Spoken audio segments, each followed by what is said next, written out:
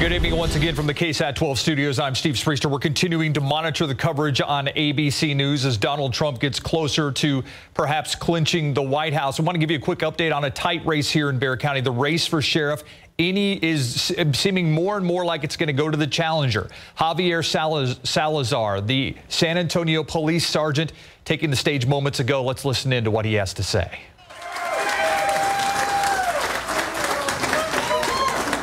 We're going to work with our community and with outside law enforcement agencies to make Bexar County a safer place to live, work, and play, guys.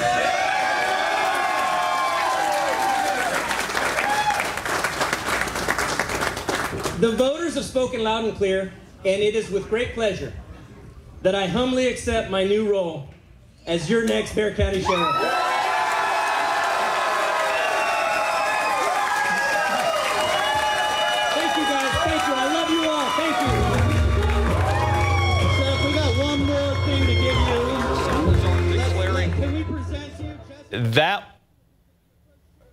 That was Javier Salazar declaring victory. He just gets a shirt that says Sheriff Salazar on it, defeating incumbent Sheriff Susan Pamerleau tonight.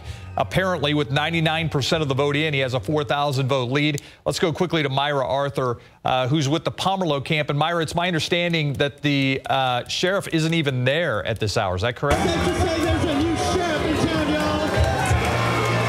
Not at this point, Steve. Now, she did make an announcement a short time ago. She would not call that announcement a concession, but she did say that she would have more to say about this race tomorrow. It was a small announcement, really mainly only for media and just a few supporters who were listening in.